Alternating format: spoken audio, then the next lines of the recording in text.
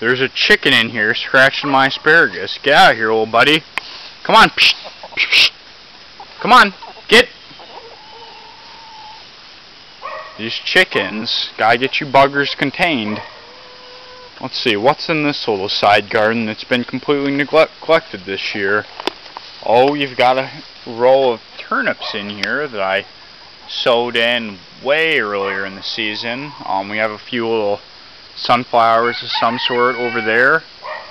Well, some burdock.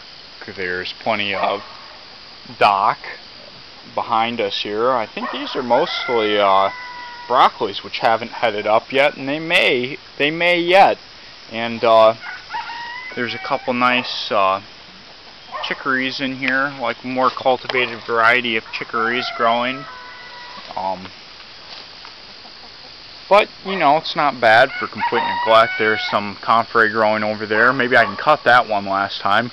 Here's a row of walking onions I had in here. You can see the yellowing topset stalks, and you know, if you look down closer, there's another nice crop of onions growing down under there. There's a couple carrots hidden in there in a row. You know, this stuff doesn't go away just because you ignore it. Here's a wild asparagus. You know, this is a real heart of agriculture in here. This is what our species has evolved doing. I guess that most of these plants have evolved with us into the food crops that we have. It's not to say there's not other good foods out there that we haven't, you know, established as much. You know, like the groundnut, for instance, is very underutilized. The Jerusalem artichoke. You know, these are all things that we're going to have to consider when the fossil fuels start dwindling a little bit more. We have to rely on more of a sun-based agriculture system.